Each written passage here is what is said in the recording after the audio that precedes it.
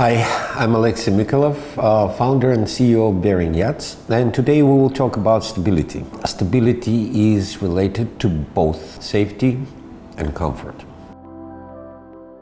Let us talk about the mechanics of stability.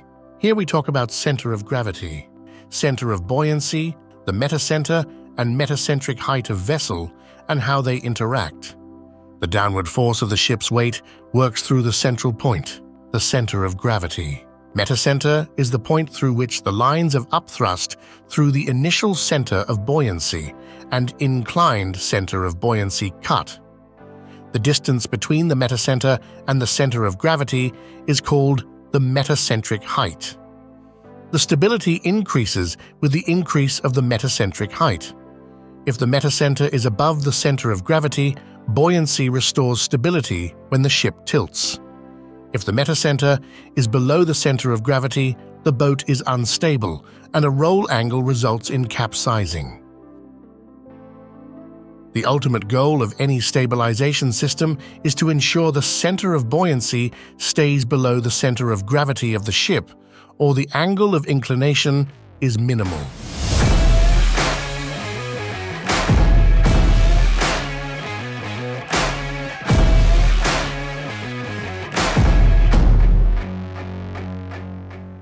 Two factors are important for stability. It's a position of center of gravity of the boat and metacentric height. These two factors that describe your behavior of your boat at sea.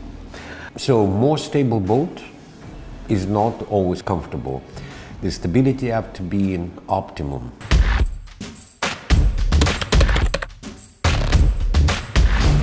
Speaking of stability and metacenter, the naval architects face a difficult decision while designing a boat.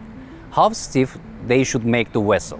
With the large metacentering height, boat is more stable, but it returns to the stability quickly if tilted. This violent movement of a stiff boat will be very uncomfortable for everyone on board. A small metacentric height, when a large portion of the ship's weight is placed on the upper part away from the keel, is typical for tender ships. It makes them initially less stable, but ensure a smother roll movement when tilted. It takes such boats longer to return to the stable position, but this puts less stress on the hull and is more comfortable for the seaman. The ideal stability in terms of comfort comes when the metacentric height of the boat is in vicinity 1 meter, from like 600 mm to 1 meter. Most of commercial crafts, fishing crafts, have a metacentric height of 0.8 meters, which make the boat sea-kind. I mean, it's safe enough, of course, but it's a sea-kind that people can stand on it and work, and your brain is correcting your position, the center of gravity, and it's all work fine. However, if metacentric height is less than these figures and going down to, let's say, 0.3, 0.4, the boat will, it's like a slow motion, but it may also feel uncomfortable because his boat is not self-righting quick enough, and maybe next wave can put it even further down on the side. It's better to keep it at the optimum from the safety point of view and also from the comfort point of view.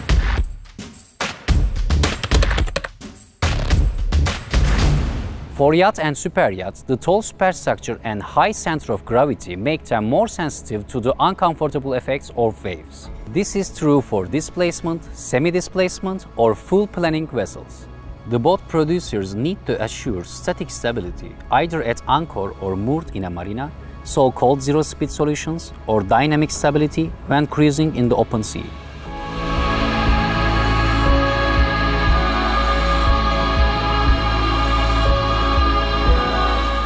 International regulations govern boat stability in a broad sense. International Maritime Organization regulations, national laws, and recommendations from the classification societies primarily regulate the hull stability without use of any active systems. It must be stable enough by itself.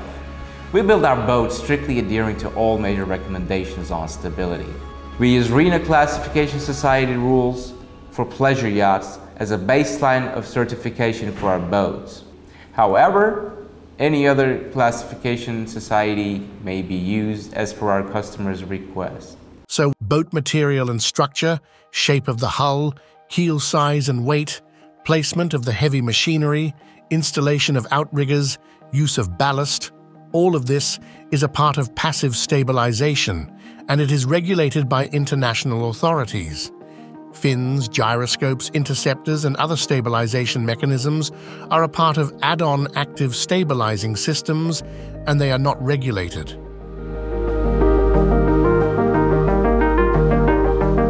For our boats, we comply with requirements for commercial vessels, and all our boats, when they're empty, they can sustain 60 degrees inclination, which put them back to even keel after this inclination. Of course, when the boat is filled up with fuel, it's getting more stable. Then we are running into the factor when the boat is too stable, it's want to self-right very quick. And inclination itself, when you get inclined, is not feel uncomfortable, but when the boat trying to get back to even keel, it's happening suddenly and it's rather uncomfortable, and it's make you grab the handle and kind of like keep your balance. A stable boat is much easier to stabilize further with the stabilization systems, which are, again, let's make it clear to everybody, the stabilization systems are not related to safety. They're just related to comfort. And at anchor or underway, all boats have tendency to roll and pitch. And it's the nature of the sea, it's nature of the craft. Even the largest cruise ships are not prone to roll and pitch. However, smaller boats are doing it. And of course, when you're at anchor or underway, you would like to have the boat as stable as possible. And it's what the stabilization systems are made for.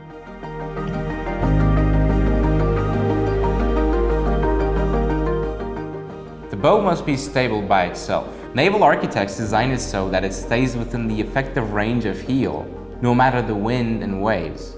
There are additional structures that can be added to ensure passive stabilization.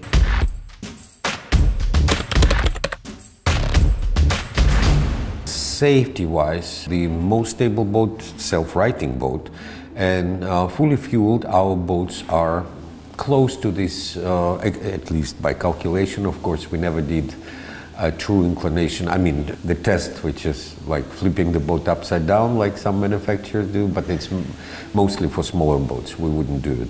However, calculation and then physical testing, because we do have inclination tests which are required by the class society or CE if the boat is CE. We routinely do inclination tests to confirm the calculations, and it's an important thing because the actual boat and water with the test, it's always more accurate data.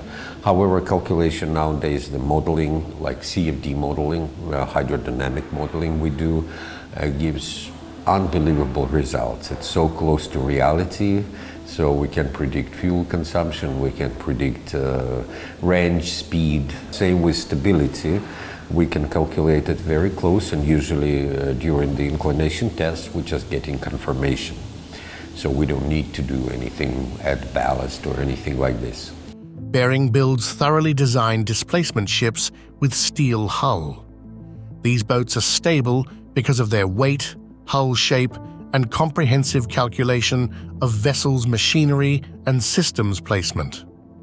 An added active stabilization system makes Bering yachts comfortable and seaworthy in almost any condition.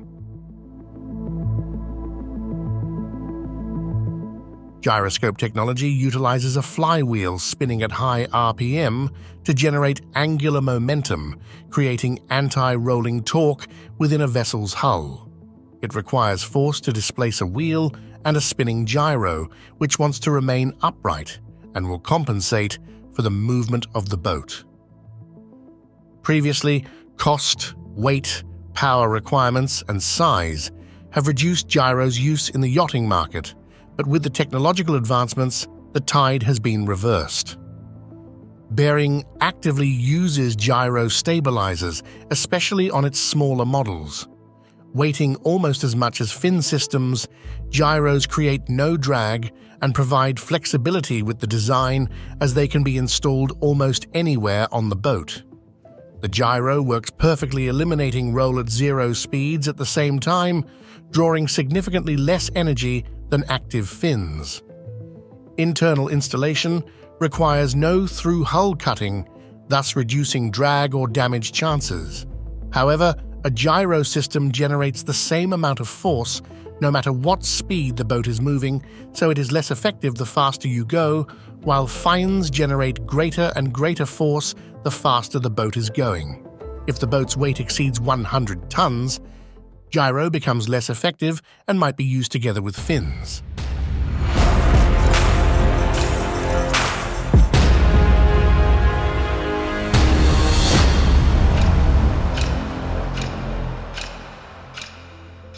Gyro, by its nature, by way the system works, is not compensating for prolonged forces like wind.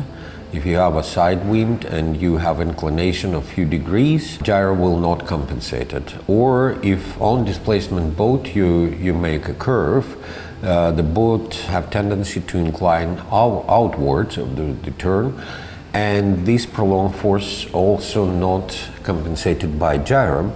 As well as a long following C, quartering following C. It's kind of like slow motion, and gyro make a jolt, trying to keep it straight and then give up. And it's rather uncomfortable. Fin-shaped stabilizers come in several shapes and forms. There are essentially 2 types of them, fixed or retractable. Fixed fins can also be dead fixed, active roll, and flapping. All moving fins require constant adjustment while working, using sensors and specific software to create the correct angles for best stabilization. Either lift or downforce work, as opposed to the roll moment created by the waves. Fixed fin system limitations are that they are mounted outboard, thus being in danger of damage from grounding or impact from floating debris. Retractable fins can be fully retracted into a pocket or into the underside of the hull when not in use. Another issue is the drag the fins create at speeds. Fins usually work much better underway instead of at rest. Bering is actively using fin stabilizers, sometimes together with the gyroscopes, for improved comfort.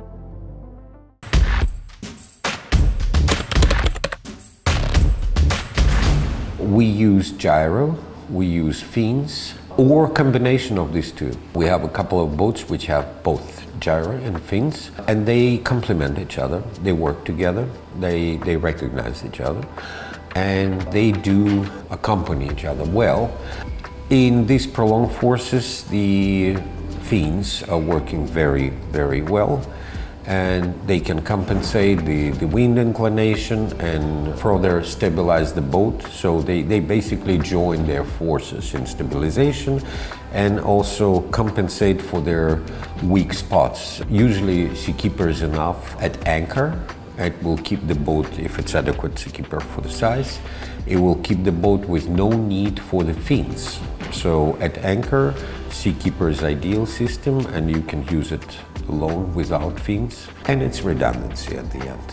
So we're not trying to encourage you to put 2 systems, because it's maybe not cost effective, I would say. However, it's the best of 2 worlds to have it combined.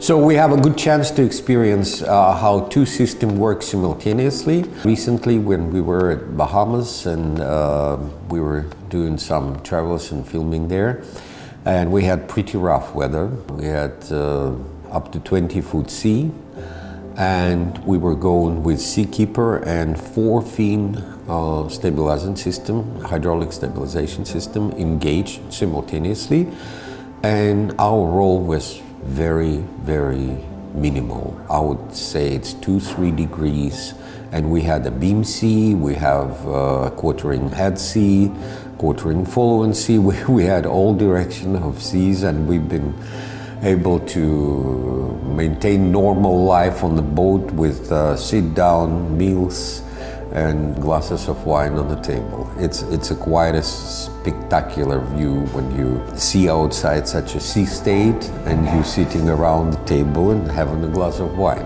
I've been on many boats, and I can tell you it's hard to achieve a fairly small 92-foot boat. So, and again, it's make everybody feel, it's make you feel like you're at home.